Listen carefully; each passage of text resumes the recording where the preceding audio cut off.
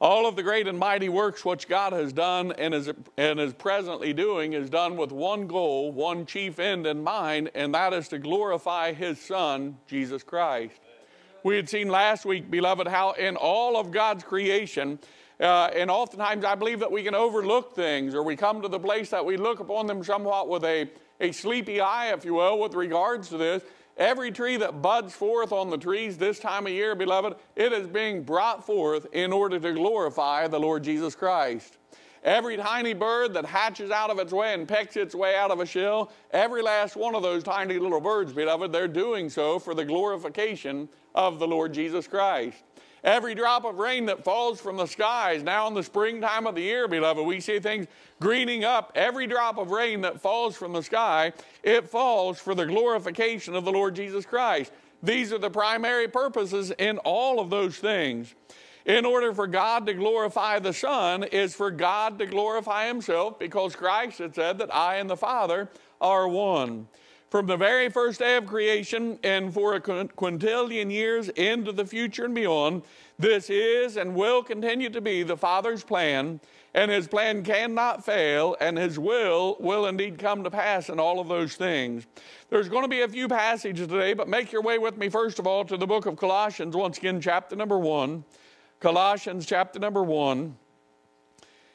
And the Bible says there in Colossians 1 and verse number 15 with regards to Christ, the Bible says there, who is the image of the invisible God, the firstborn of every creature, for by Him were all things created that are in heaven and that are in the earth, visible and invisible, whether they be thrones or dominions or principalities or powers, all things were created by Him and for Him. Beloved, the Bible declares to us exactly who Christ is. Now listen to this there in verse number 15. Someone might take and say, well, who is Christ? Who is Christ? Well, the Bible says of Christ, who is the image of the invisible God, the firstborn of every creature. As we had mentioned last Sunday morning, if you want to know what God the Father is like, then look to God the Son. Now, once again, the Bible declares to us with regards to who Christ is, the identity of Christ, the image of God, and with regards to those things. And this, beloved, because of who He is, makes Him worthy of our praise. Amen. Think about this. Because that Christ is the invisible image of God the Father, it causes Him and it makes Him to be worthy of our praise. Now we know, beloved, most of you who are here, you've been Christians for a while. We know also that the Bible forbids us of worshiping any other gods. Thou shalt have no false gods before me, no other gods before me.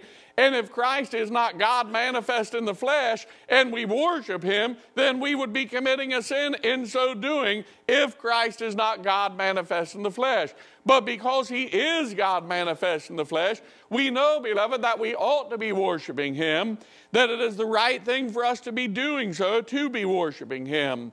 There's a beautiful song, it's more or less of a modern day song, but the song says, Lord, we worship You because of who You are, and not just for all the mighty things that You have done. Let that soak in. Lord, we worship You, not just because of all the things that You've done. See, beloved, it would be easy, for instance, if I were a single man and I was praying and I said, Lord, please send me a wife. And the Lord sends me a wife. And I said, boy, Lord, because You've been faithful to send me a wife, I'm going to worship You. And if I were to take and say, Lord, I need a new car. And please, Lord, send me a new car. And the Lord would send me a new car and say, boy, Lord, I'm really going to worship You double now. And I'm going to worship You because of the things that You've given to me. Beloved, there's not much more to that than having a genie in a bottle, to be honest with you. That you'll just rub the little bottle, get your wishes, and it'll cause you to worship that little genie in a bottle. But it is because of the identity, the personhood of the Lord Jesus Christ that gives to us our grounds to be able to worship Him. And then, beloved, now don't get me wrong, then over and above all of those things, the Bible goes in from verse 15 to the identity of Christ, and then into verse 16, There where it says, for by him were all things created, that are in heaven and that are in earth, visible and invisible, whether they be thrones or dominions, principalities or powers, all things were created by him and for him. Then, beloved, as we are able to view the Lord's creation, that is when we begin to worship him for the things that he has done, for the greatness of God, for the wisdom of God, for the way that God has perfectly sustained all of his creation from the very dawn of time up until this very day. The Bible says, I am the Lord, that is my name, and my glory will I not give to another, neither my praise to graven images. Beloved, there's one God, and this one God is certainly worthy of our praise.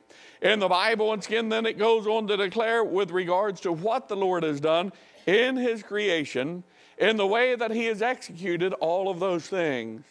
Now, last week, beloved, we'd gone in, striven to go into some of the details of creation, which declares the praise of the Creator, the glory of Christ in creation.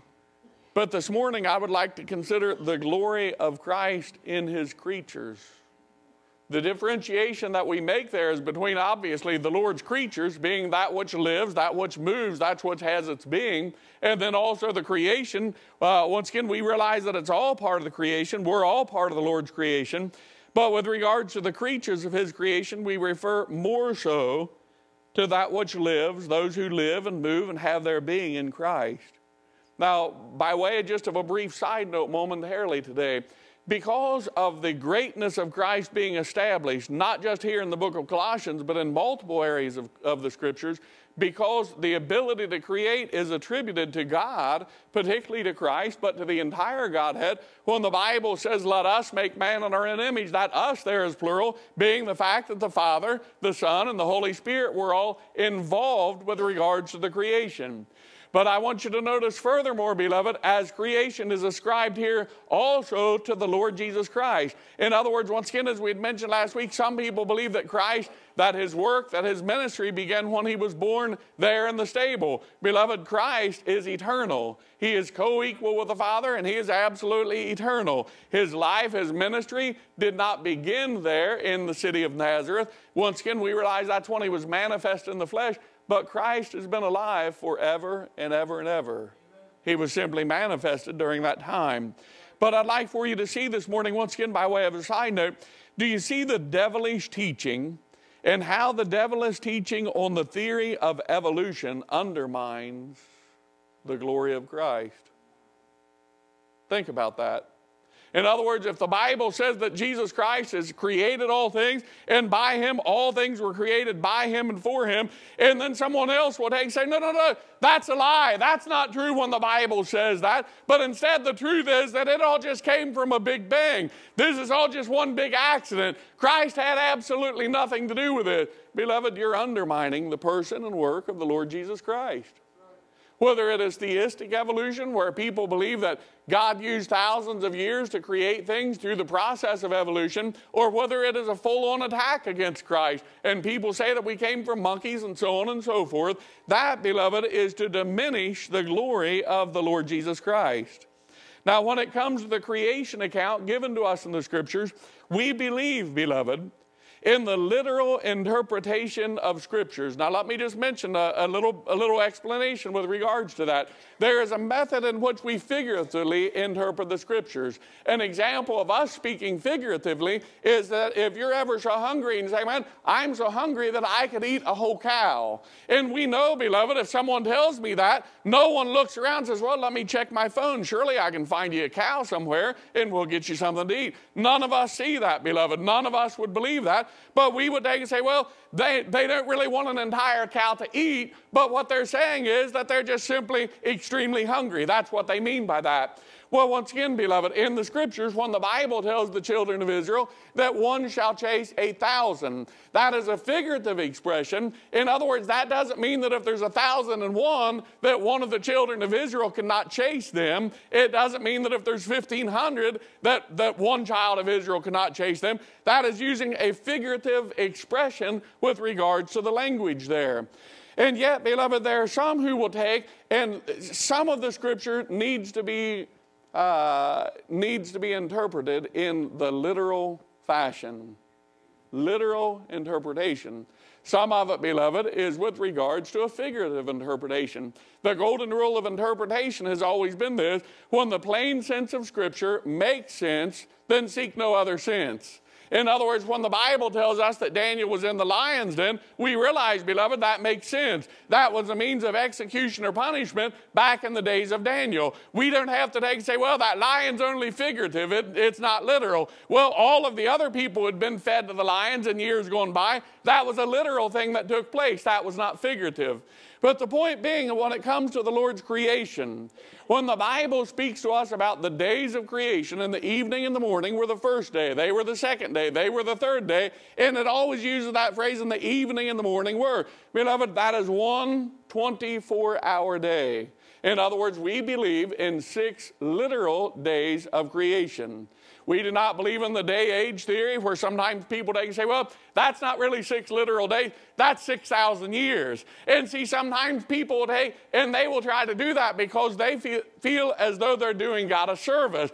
They will take and say, well, you know what? Christ put himself in a very embarrassing position. The Godhead put themselves in a very embarrassing position to take and say that they created all of these things in only 6 days. And they say no one's going to believe that. So we will just help God out a little bit, and we will take and change it to 6,000 years instead of only 6 days. And that makes it easier for people to believe. Beloved, God does not need any deliverance from his creatures. He doesn't need us to come along and help him out. He doesn't need us to come along and embarrass him and deliver him from the embarrassing position that he's put himself in. Beloved, the God that we serve, he's not embarrassed by his works. Not a bit. Now, once again, with regards to those things, 6,000 years ago, God created all of the creatures. Look with me in your Bibles to the book of Genesis, chapter number 1. Genesis chapter number 1. And the Bible says there in Genesis chapter number 1, beginning in verse number 20, the Bible says there, and God said, let the waters bring forth abundantly the moving creature that hath life, and fowl that may fly above the earth in the open firmament of heaven. And God created great whales and every living creature that moveth, which the waters brought forth abundantly after their kind, and every winged fowl after his kind. And God saw that it was good. In verse 22, and God blessed them, saying, be fruitful and multiply, and fill the waters in the seas, and let fowl multiply in the heaven. And the evening and the morning were the 5th day. Now notice in the 6th day, in verse 24, and God said, let the earth bring forth the living creature after his kind, cattle and creeping thing, the beast of the earth after his kind. And it was so, still on the 5th day there. And God made the beast of the earth after his kind, and cattle after their kind, and everything that creepeth upon the earth after his kind. And God saw that it was good. Verse 26, finally then, the 6th day. And God said, let us make man in our image, after our likeness, and let them have dominion over the fish of the sea, and over the fowl of the air, and over the cattle, and over all the earth, and over every creeping thing that creepeth upon the earth. So God created man in his own image. In the image of God created he him, male and female created he them.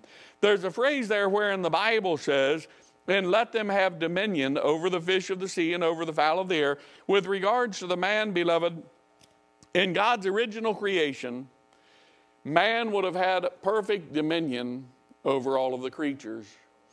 Excuse me. In other words, I believe that in the original creation, that had man been hungry, that he could have simply walked outside and commanded a chicken to jump up in that skillet and lay down its life for it. I believe that he had had control over it. He would have had dominion over those circumstances. In other words, it would not have been storms that were beating men down, but man would have had dominion over the Lord's creation with regards to those things. And in the book of Hebrews, the Bible goes on to tell us about that dominion. Thou hast made him a little lower than the angels. But the point being, beloved, that when the fall had taken place, man lost that dominion that he had over the creation in that position. Now you see, beloved, in all of the animal kingdom, God programmed into every animal exactly what they were supposed to do. Now think with me about this. The greater light to rule by day, the lesser light to rule by night, the sun and the moon. God told the sun and the moon exactly what they were supposed to do, and the sun and the moon have done exactly what God designed them to do from the first day of creation up until this very moment. They have not faltered. They have not failed.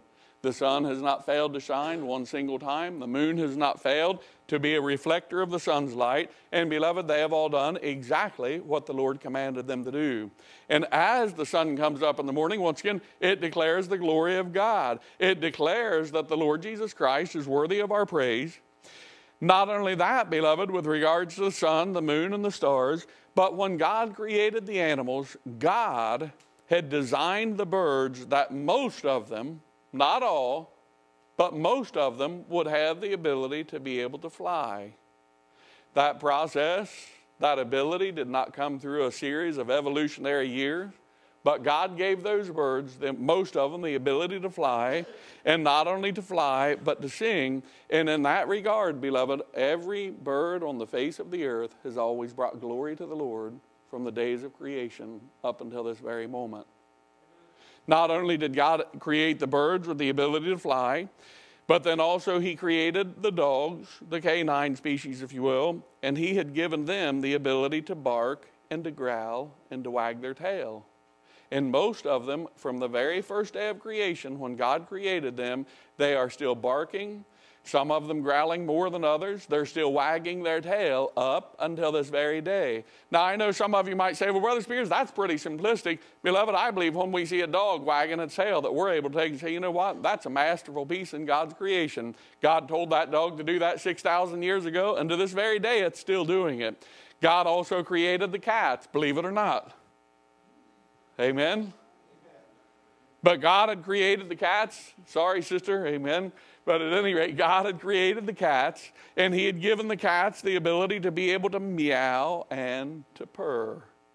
From the first day that God created those cats up until this very moment, what are cats still doing today? They are still meowing, and they're still purring. Not only that, beloved, but God created the cows to moo. You know what the cows are still doing? I've never heard a cow meow or bark one time. You know what cows are still doing? Cows are still mooing to this very day. What sound do the pigs make, class? You've done well, amen.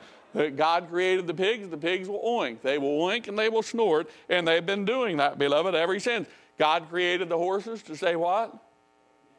Hey, you all done well, amen. God created the horses to do that. God created the sheep to bleat.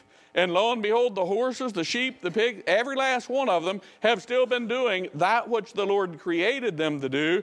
And they bring glory to God by living out the active purpose which God had placed in them. All creation, beloved, declares the glory of the Lord. Then the very last day of creation, oh, what a creature that the Lord had saved for last. The Bible tells us, and the Lord God formed man of the dust of the ground and breathed into his nostrils the breath of life, and man became a living soul. Beloved, could you imagine that? Formed man of the dust of the earth. Prior to Christ breathing the breath of life into our nostrils, beloved, we were nothing but a pile of dust. Nothing more, nothing less, but a pile of dust. And when God breathed that breath of life into our nostrils, beloved, we became a living soul.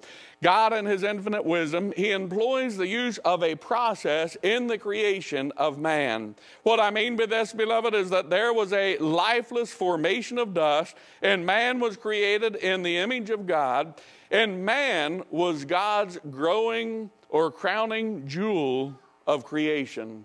There was man, created in the image of God. Because man was God's crowning jewel of creation, God had said, I'm going to give you dominion over everything. The fish of the sea, the fowl of the air. Brother Preston, could you imagine a fish, commanding a fish to come up and jump on your hook? Amen? But the point being, beloved, is that man was God's crowning jewel of creation in the image of God. And not only that, beloved, that because man was created in the image of God, he imparted unto man volition. the ability to make choices.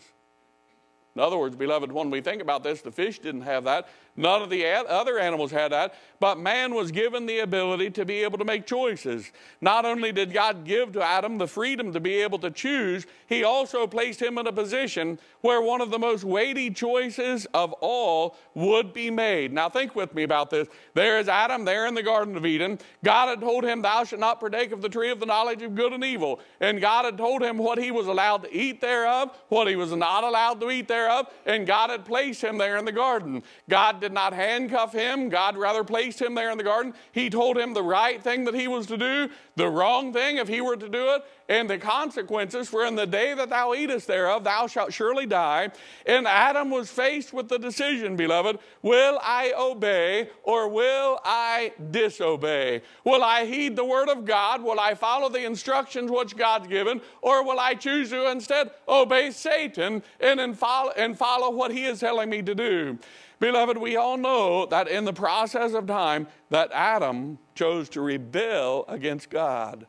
Now think with me about this. Here is a man, the first man. He is created in the image of God, and yet a follower of Lucifer. Could you imagine that? Created in the image of God, and yet a follower of the devil himself. Beloved, there could be no greater chasm than such as that. Let me give you an example. If I were to introduce you to a man, and I would take and say, this man right here, he's the finest law officer, amen, the officer that's ever walked the face of the earth. I mean to tell you, he is the top cop. He is a keeper of the law. He's an enforcer of the law. And he's just the kindest man, the greatest man, best shot with a gun, everything else. And not only that, but let me also tell you something else about this man. Not only is he a fine officer of the law, but he's also one of the greatest notorious bank robbers that's ever lived. What would you think in your mind? Brother Spears, either you're wrong about the description of this man, or one way or the other, something's breaking down. He cannot be the finest officer of the law who's ever lived, who's holding up all of the laws that he possibly can, and also be the most notorious bank robber that's ever lived. He cannot be both. Well, beloved, Adam was created in the image of God. God breathed into Adam the breath of life, and though God breathed unto him the breath of life, when the devil came along, Satan chose to disobey the Lord and became a follower of the devil. Now, let me ask you folks a very pointed question then today. How are things looking now for the glory of God? How do they look now? For those of you who are parents, let me ask you the question. Have you ever maybe been in church or something sometime or another, and lo and behold, those of you who have children, maybe you hear a bunch of ruckus in one part of the building or another, and maybe you're sitting there in the pew and you think, man, oh man, I don't know whose kids those are, but boy, they're a bunch of noisy rascals. I don't know why in the world the parents don't do something with them. And lo and behold, all of a sudden you look around and you realize that it's not someone else's children, it's your own children. How do you feel now? What are you going to say about that? I can't wait to get those brats home. I know what you're saying, amen. But here's Adam, the first one created in the image of God. And Satan and all the rebellious angels are rejoicing. Did God have a lapse in judgment? What took place? Did something come up that God was not aware of? I appreciate the saying from long ago. You folks have heard it before. Did it ever occur to you that nothing has ever occurred to God? Did it ever occur to you that nothing has ever occurred to God. You know, the point is sometimes we might be in a meeting, we might be talking to someone, and we'll say, you know what, something just occurred to me. In other words, that popped into your mind on the spur of the moment. Nothing has ever occurred to God. Nothing has ever popped into God's mind on the spur of the moment. If that were the case, beloved, then God would not be the all-knowing God that he is. Nothing ever occurs to God. The fact that Adam chose to rebel against God and partake of the forbidden fruit, that didn't take God by surprise. God knew all along exactly 100% with the greatest precision that we can ever imagine. God knew exactly what was going to be taking place. The very first man sinned, and because the very first man sinned, all of us, that rebellious nature has now been passed down upon all men.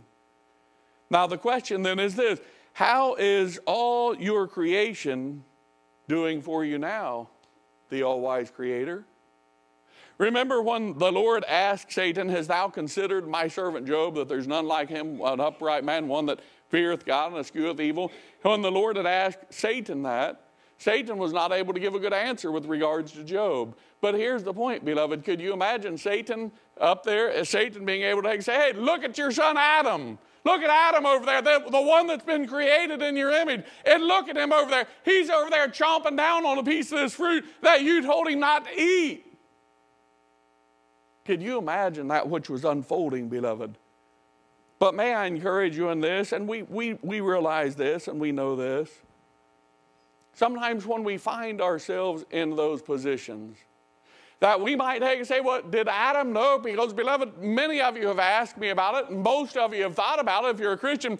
There are times that we might say, "Well, did God not know that Adam was going to partake of that fruit? Why did God not just put that tree in the garden? Why did the Lord allow Lucifer to come into the garden? Did God know that Lucifer could come in? Why did the Lord allow all of those things?" In other words, beloved, these things are valid questions that go through our minds from time to time. And what I oftentimes find, beloved, whether it is with regards to why was that tree there in the garden, or whether it is with regards to why is it that oftentimes good people will suffer, the Lord's people, why is it that oftentimes good, godly people will suffer upon the face of this earth? Beloved, the answer to both of those questions is this: sometimes when we do not understand what it is that is unfolding before our very eyes, what is required of us is that we wait for just a little while longer.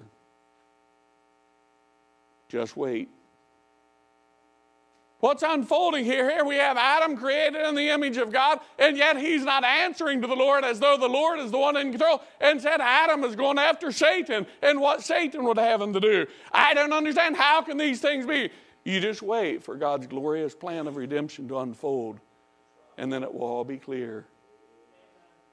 Maybe you're here and you're facing a severe, dire obstacle in your life. Maybe you're facing a problem in your life, and you've also reached this point where you say, "I just don't understand it. I don't know what God is doing. From my perspective now, it seems as though everything's out of God's control. It seems as though something has come along and it's taken God by surprise. Because why else would everything look the way that it looks now?"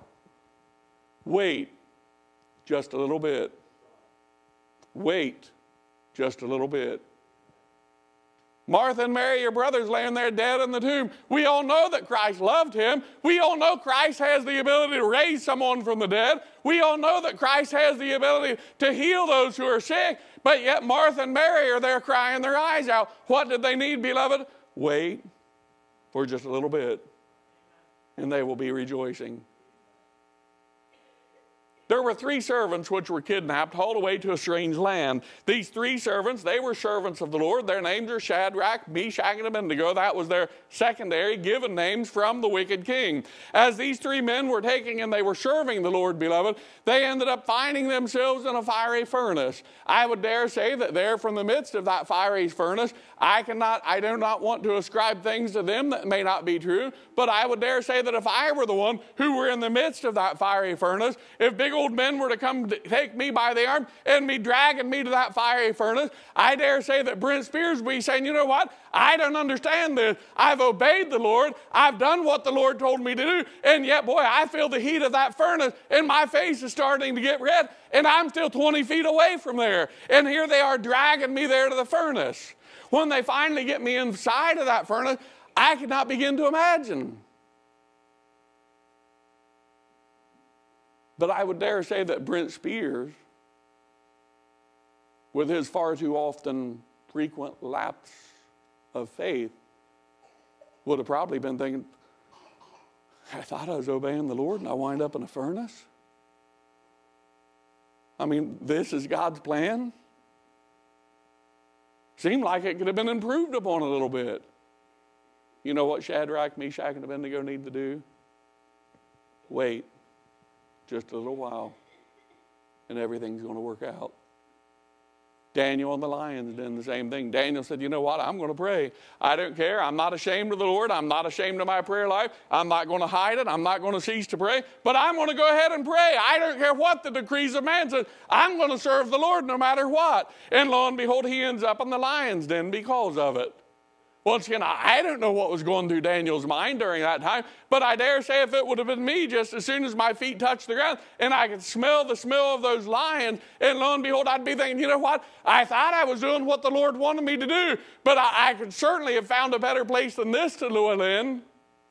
You know what Daniel needed? Wait just a little bit of time. The nation of Israel, for 40 days, they had this big ugly giant that kept approaching them. That giant's name was Goliath. Goliath would come there and he would be blaspheming the God of Israel. And he would come out there on a daily basis. He'd say, you know what? If you are servants of the Most High God, why don't one of your men step up here and fight me? For 40 days, beloved, the first day, maybe I'd have been saying, yeah, somebody else is going to step up and do it. The second day, I would have probably still been hopeful. About the 20th day, I would have been thinking, you know what? Maybe if the job's going to get done, I don't know who's going to do it. I didn't hear anything that someone's thinking about it. But for 40 days, Goliath would come out there and blaspheme the God of Israel. For Brent Spears, likely on the 39th day, it would have been easy for me to think, you know, maybe I'm in the wrong army. Seemed like the army I'm in's not on the winning end of the stick here. You know what they needed to do? Wait just a little bit more. God had a plan for them. Deliverance through David. God had a plan for Daniel. God had a plan for Shadrach, Meshach, and Abednego. God had a plan for Lazarus. What was needed was just to wait. You see, beloved, because the first Adam had failed. In other words, beloved, in the mind of the Lord, when Adam had failed, when Adam disobeyed the Lord and chose to obey Satan instead, in the mind of God, everything was right on track. And you see, this was all part of God's glorious plan to be able to redeem unto himself a people. You see, the grace of God and the giving of his Son, thousands of years later, shines the brightest in the blackest of night. Make your way back there with me in your Bibles to the book of Colossians, chapter number 1. Colossians, chapter number 1. And the Bible says there in Colossians, chapter number 1, in verse number 18, well, we will go verse 17 first. The Bible says of Christ, and he is before all things, and by him all things consist. In verse 18, and he is the head of the body, the church, who is the beginning, the firstborn from the dead, that in all things he might have the preeminence. When the Bible refers to Christ as being the firstborn from the dead, beloved, and then it goes on to say that in all things he might have the preeminence. In other words, he would be the first place. He would be the first one to receive glory. And as the Bible says, the firstborn from the dead. Maybe you're thinking, well, there was that man back in the days of Elisha, that man was lowered down on the tomb of Elisha in the Old Testament time, and that man that was dead, he came back to life.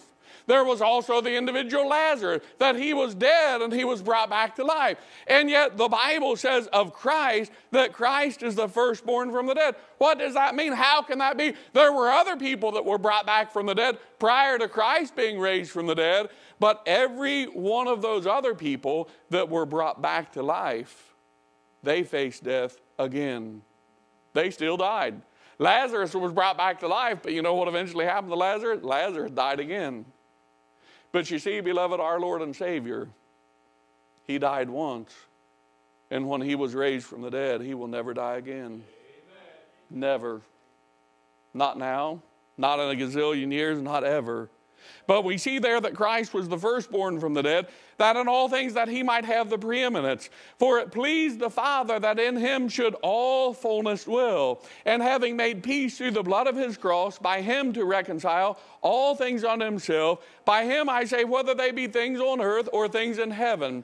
And you that were sometimes alienated and enemies in your mind by wicked works, yet now hath he reconciled in the body of his flesh through death to present you holy and unblameable and unreprovable in his sight.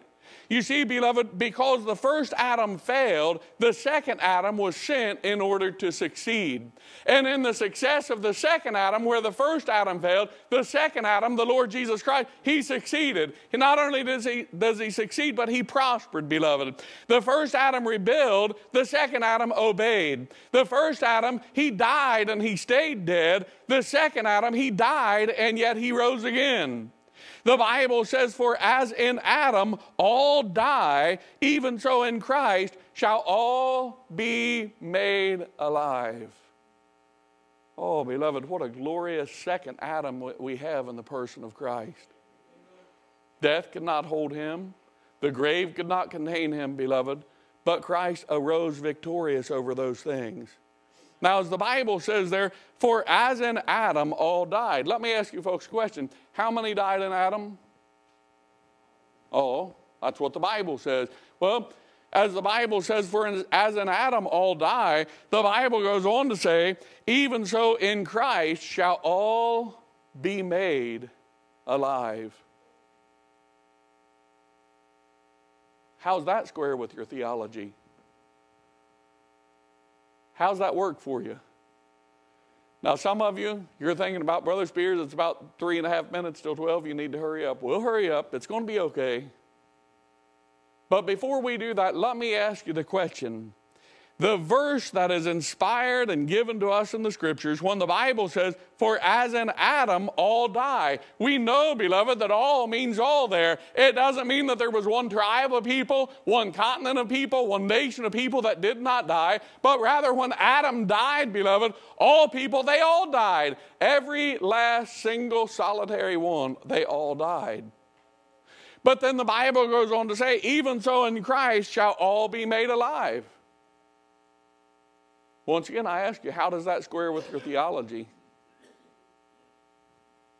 Does that present a little bit of a wrinkle in your theology?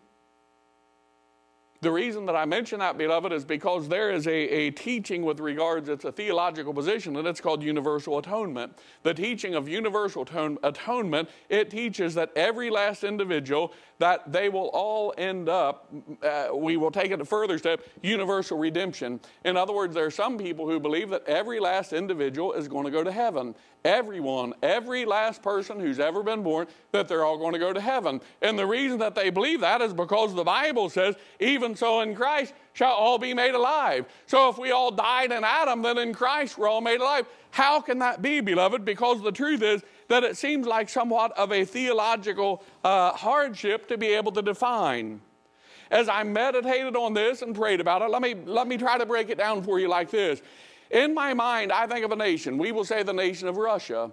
We will say that the nation of Russia, at one time and still to this day, they're a communist government. In other words, I know that may not be politically correct, but they're a communist government. For everyone who lives in the nation of Russia today, they're all considered to be under the communist regime. In other words, that's where they have their dwelling at. Now, there may be someone in Russia who believes in socialism. There may be someone in Russia who believes in capitalism. But that does not change the fact that the nation of Russia is a communist country. It doesn't change no matter what that handful of people believe. They're still included to have their dwelling in the nation of Russia. Well, you see, beloved, if another leader would rise up And another leader would take and say, you know what, we believe in capitalism, we believe in parliamentary form of government, we believe in socialism, we want to get Russia out of communism and bring them in to a different form of government. Socialism, capitalism, whatever it may be, monarchy, whatever it may be. Lo and behold, beloved, for all of those people who desire that, if a new leader were to arise, they're now in a position to embrace a different form of government. The way that we're born, beloved, is that we're all born in sin. We're all born with Adam as our federal head. But there is one named Christ who has come along, and because of his death, his burial, and his resurrection, for all who are in Christ, we now have life. Now, once again, is this life speaking of eternal life in heaven with regards to that one verse? As in Christ all live? Not necessarily. But the point is, beloved, is that when we stop to think about that, Christ has come to deliver men from their sins. And all who are willing to look unto him, they may find deliverance from their sins. Now let me take you back then to the nation of Russia. There in the nation of Russia, maybe that old leader, he goes to a certain quadrant of the nation of Russia, and he says, you know what, I refuse to back up. I'm still going to be operating my portion of the country under the communist regime. Maybe it will then come to the place that people were able to take and say, well, you know what, I'm a communist from my head to my feet. I choose to live under that communist regime, and I'm going to stay here. Another group of people say, I'm not going to dwell here any longer. There's a new leader who is now on the scene. There's a new leader who has done so much in order to be able to liberate us. And because of what he has done, I will swear allegiance to that leader. When I think upon him, upon the cross of Calvary, I choose to look unto the new leader. I choose to live under the reign of the second Adam.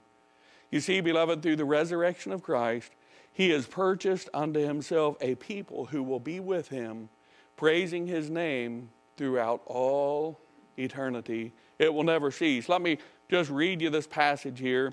The Bible tells in the book of Revelation, chapter number 5, beginning in verse number 9. The Bible says there, Revelation 5 and verse 9, and they sing a new song, saying, thou art worthy to take the book and to open the seals thereof, for thou wast slain and hast redeemed us to God by thy blood out of every kindred and tongue and people and nation, and hast made us unto our God kings and priests, and we shall reign on the earth.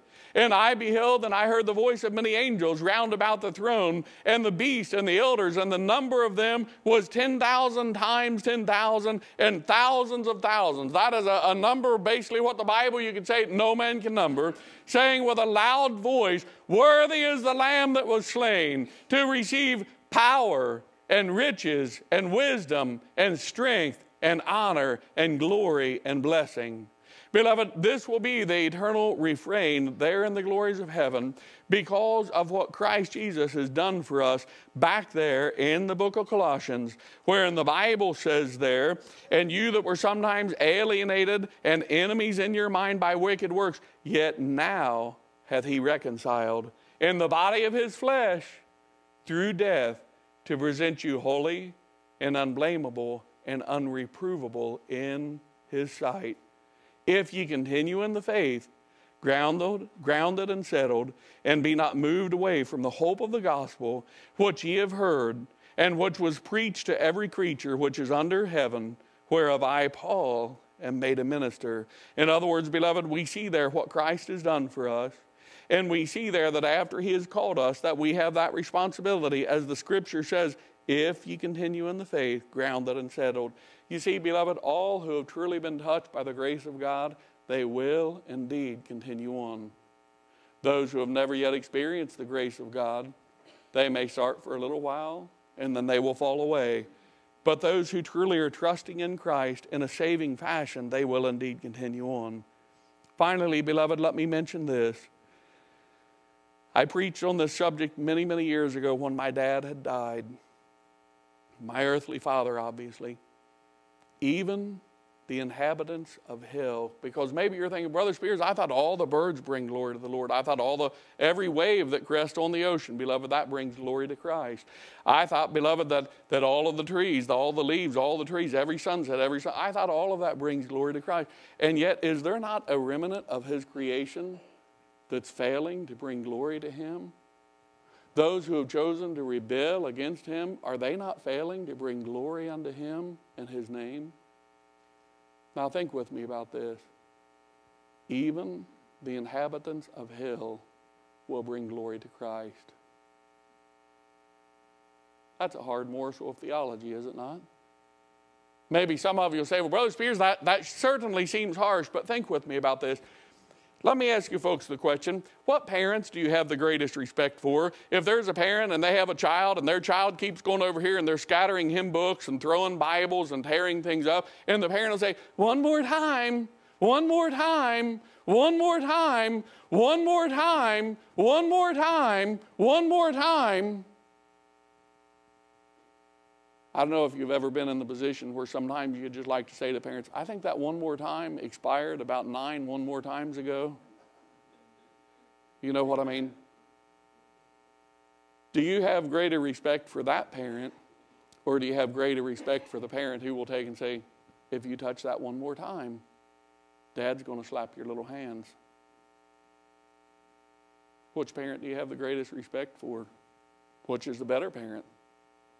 Beloved, the truth is the better parent is the one that will stick true to their words, the one that will be faithful to their warnings. Now here's the point. The Lord Jesus Christ, he says there in the scriptures, John chapter number 14, the Bible says, I am the way, the truth, and the life. No man cometh unto the Father but by me. And there's people over here, they'll take, say, you know what? We don't believe in Christ. We don't believe that he is the only way. We believe that we can make our own way. We believe that there's different roads and they all lead us to heaven. Your way may be through Buddha. Your way may be through Muhammad. Your way may be through Allah. But there are many ways into heaven. But Christ stands there and Christ says, I am the way, the truth, and the life. No man cometh unto the Father but by me. If there's ever another way into heaven and someone gets there apart from Christ, what does that say about the wisdom of Christ? Not much. It says there was something that slipped his mind. Said there was another way. And in fact, beloved, some people would go as far as to say, well, Christ lied because he said that he's the only way and there are more than one way. So therefore, that makes Christ a liar. Therefore, he cannot be God. Such musings are dangerous to enter in and start down that road. But you see, beloved, even the inhabitants of hell who take and say, you know what, we choose to rebel against Christ. We choose not to listen to you. We choose to go our own way. We don't love Christ. We love ourselves more than we love Christ. I love my opinion more than I love the opinion of the Scriptures or the commandments of the Scriptures. I hold myself in higher regard than I do God, and I don't care what God says. You know what, beloved? There will be a fateful day for all who have that mindset, wherein the Bible says that such people will hear the words, depart from me, ye that work iniquity. I never knew you. See, once again, beloved, with regards to the creatures, God's creatures, which were created and descendants of Adam, who are there in hell today, with every cry, with every murmur, with every groan, they're reaping the fruits of disobeying Christ. And the fact that Christ says that in hell that there would be outer darkness, that there would be weeping and gnashing of teeth. Whenever you hear someone say, you know what, I don't care, don't threaten me with hell, because if I end up in hell, I'm going to have a big old party with all my friends. I'll be together with my friends. We'll be laughing and drinking and having a good time, and the devil's going to be leading all the frivolities and the parties of hell. No, it will not. It'll be a place where there's no escape. It'll be a place where the worm dieth not. And it'll be a place where the sufferings will be for eternity. Because of the fact that Christ laid down his life and he commands all men everywhere to repent, to trust in him. if you neglect the eternal life given through Christ, then hell is the only place you can go. There's no purgatory. There's no other place for you. It's either in heaven or in hell. Now, beloved, let me ask you the question this day. The Bible says also that the gospel, it is a savor of life unto some, and a savor of death unto death to others. What this means, beloved, is let me just ask you quite simply the question this day. Whether you're here and you're 4 years old or whether you're here and you're 90 years old, let me ask you this question today. How will Christ be glorified through your existence? How will he be glorified? Will he be glorified as you're there around the throne in the heaven saying, "Worthy is the Lamb, praise God, he's redeemed us out of every kindred and tribe and tongue"? Is that how Christ will be glorified from your existence? Or will Christ be glorified from your existence by saying, "You disobeyed, you blew it"? When Adam and Eve were cast out of the garden, beloved, God was glorified even in that, because it affirmed that God is a God of his word. Beloved, the Bible says, "The soul that sinneth, it shall die." Apart from the remedy of Christ, the soul that sinneth, it shall die. How, beloved, will Christ be glorified from your existence? Through your obedience unto him, or through you spending eternity in the eternal punishment? How will the Lord be glorified from your existence? Finally, let me just say this day. If you take and say, "Brother Spears, I want the Lord to be glorified from my existence by glorifying him in my life. I want God to be glorified from my existence upon this earth and in my lifetime. I want him to be glorified in the positive way, not the negative way." Let me ask you a question. How has God been glorified in your life in this past week?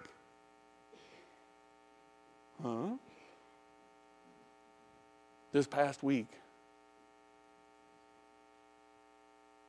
See, oftentimes people say, "I want the Lord to be glorified in my life in that positive way. I want to be in the glories of heaven." Everybody wants to go to heaven. But the question is, beloved, is that if you're not presently glorifying God in your life this day, this past week, what makes you think you will glorify him next week? Two different kinds of people here this morning. Some who have lived their lives for themselves. They have walked according to their own rule. They have leaned unto their own understanding every opportunity that they came to. There's another group of people who lean not to their own understanding. Only two groups. Which group are you in today? Which group do you long to be in? See, beloved, it's not just enough that, "Well, I hope I go to heaven. I hope something happens." Beloved, it's already happened there on the cross of Calvary. The blood of Christ has been shed.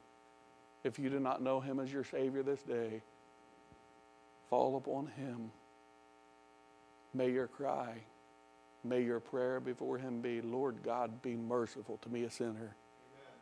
Not, "Lord, look at all the good things I've done," but rather, "Lord God, be merciful to me, a sinner. He that cometh to me, I will in no wise cast out." Let's all